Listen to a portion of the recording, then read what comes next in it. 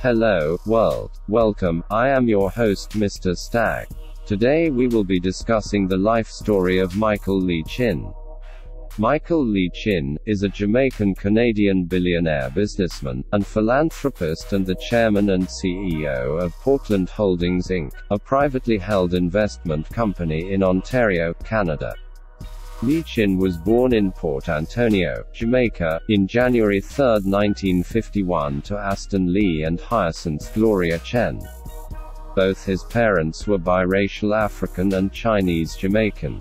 When Lee Chin was aged 7, his mother married Vincent Chen, who had a son from a previous relationship, and the couple had a further 7 children together, 6 boys and 1 girl. Lee Chin's mother sold Avon products and worked as a bookkeeper for various local firms, while his stepfather ran a local grocery store. He attended the local high school, Titchfield High, between 1962 and 1969. In 1965, Lee Chin's first job as a teenager came working as part of the landscaping team at the Frenchman's Cove Hotel. The next year, he got a summer job working on the Jamaica Queen cruise ship, cleaning the engine room. In 1970, he went to Canada on a scholarship program sponsored by the Jamaican government to study civil engineering at McMaster University, and graduated in 1974. He financed his first year at university on his own, but after that was able to attend on scholarship. After graduating from McMaster, Lee Chin worked briefly as a road engineer for the Jamaican government, but unable to find work in his qualified field, he returned to Canada where he began graduate studies in business. In 1974, he married Vera Lee Chin, a Ukrainian-Canadian whom he had met at university. They parted in 1991, and officially separated, though did not divorce, in 1997. Lee Chin has since contested the terms of the separation agreement, claiming that Lee Chin did not disclose his actual wealth at the time of the separation. The couple had 3 children, Michael Jr., Paul, and Adrian. At first, he worked as a bouncer, but later found employment as a financial advisor for Investors Group. While at Investors Group, he studied the strategies of successful investors, such as Warren Buffett, Benjamin Graham and Kenneth Thompson. Mr. Chin uses the same strategy as these legendary investors: buy, hold, and prosper. He also invested in public investment management businesses which benefit from a rising market in 2 ways. In a rising market, stock in portfolios go up and more people become investors and increase existing investment. Lee Chin spent 2 years at the Investors Group, in the Hamilton, Ontario office, and in 1979, moved to Regal Capital Planners and became regional manager. Lee Chin borrowed $500,000 from the Continental Bank of Canada to buy Mackenzie Financial Corporation stocks. By 1987, the investment was worth $3.5 million. In 1987, he founded Portland Holdings and used the profits from the sale of the shares to acquire AIC Limited, a small Ontario-based investment firm. In the late 1980s, AIC suffered from a collapse in the real estate market, in which it had invested. It recovered throughout the early 1990s by maintaining investments in large groups, such as Merrill Lynch and TD Bank. This caused investments to grow from $8 million in 1990 to nearly $8 billion by 1998.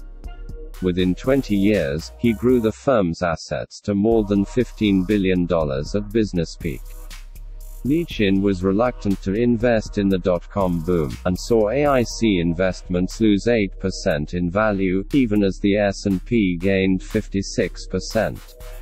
Investors moved $224 million out of AIC's flagship, Advantage Mutual Fund. The Globe and Mail ran an article predicting that even more investors would leave the fund, meaning that it would run out of cash and be forced to sell its core holdings. Lee Chin's response was to sell stock in Coca-Cola, and invest $65 million into Mackenzie Holdings, the same firm in which he had invested $400,000 16 years previously. Letters were sent to all 350,000 investors, explaining the strategy. The investors were calmed by the purchase, and the stock was later sold to Investor Group, the same company Lee Chin had worked for in the 1980s. They paid about $3.1 billion cash. The deal makes Investors Group and Mackenzie the dominant force in managed assets in Canada, with over $85 billion in assets under administration and over 2 million clients. In 2000 and 2001, following the dot-com crash, AIC outperformed the market with 26% growth. In November 2003, AIC was part of a regulatory investigation involving 105 Canadian mutual funds companies. In its review of AIC, investigators found no evidence of late trading and market timing activity by AIC staff. However, the Ontario Securities Commission (OSC) did find that over the 1999 to 2003 period, AIC permitted specific third-party investors to engage in market timing trades in AIC funds that generated profits of $127 million.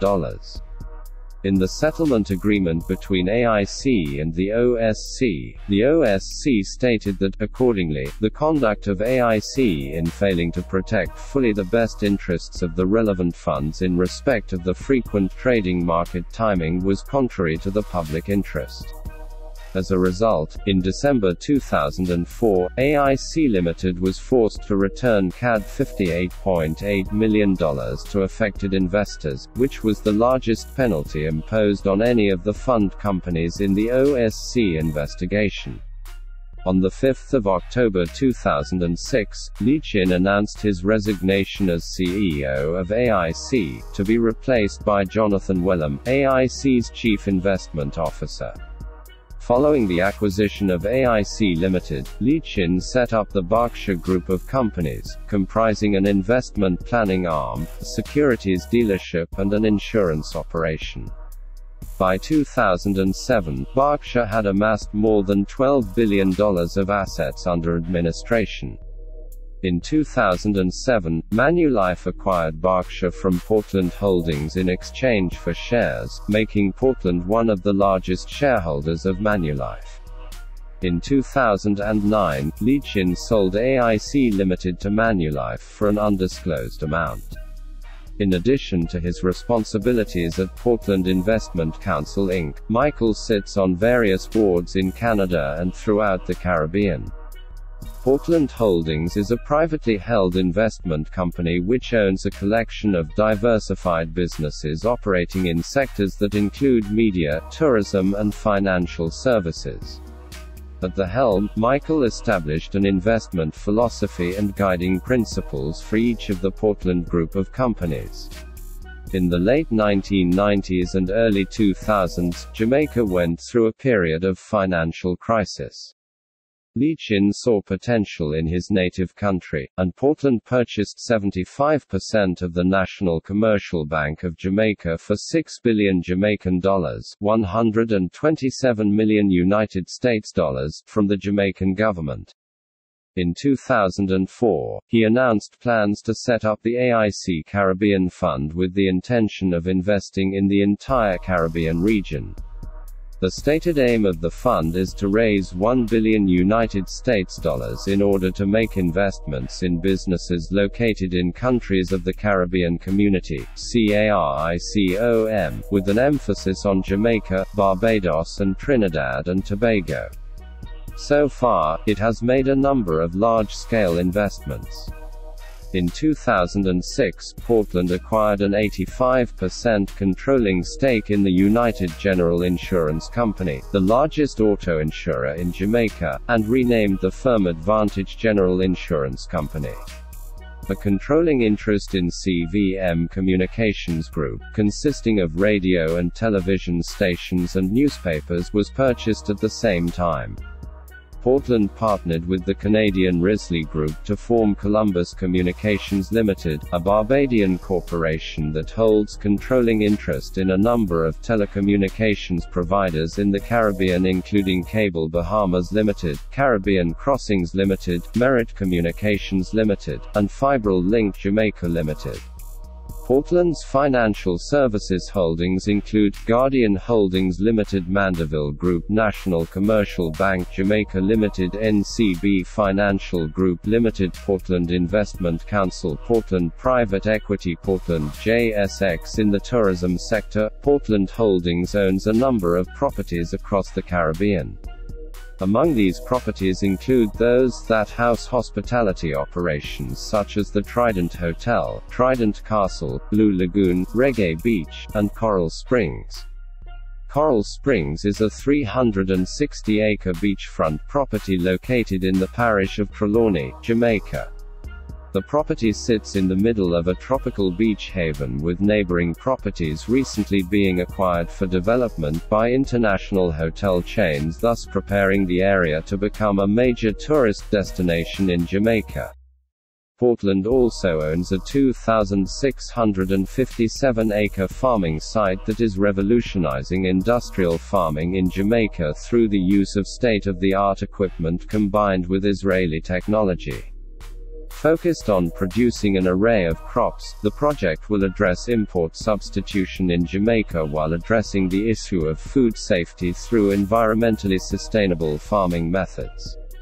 The project also aims to improve competitiveness in the farming sector by attracting skilled and trained entrepreneurs and strengthening investment in the agribusiness by capitalizing on government assets through a public-private partnership model. Portland's first acquisition in the healthcare industry sector was announced in July 2006, when Medical Associates Limited, a privately held hospital in Kingston, Jamaica, joined the Portland Group. Portland has investments in consumer goods as well, with Mavis Bank Coffee Factory Limited and Wallingford Coffee Company. This is a quote from Michael Lee Chin: "I wouldn't have become an engineer, I wouldn't have done what I did, had a hand not been held out to me. I have to remember who helped me when I needed help. The people of Jamaica helped me. I can't forget that. I would be ungrateful if I forgot."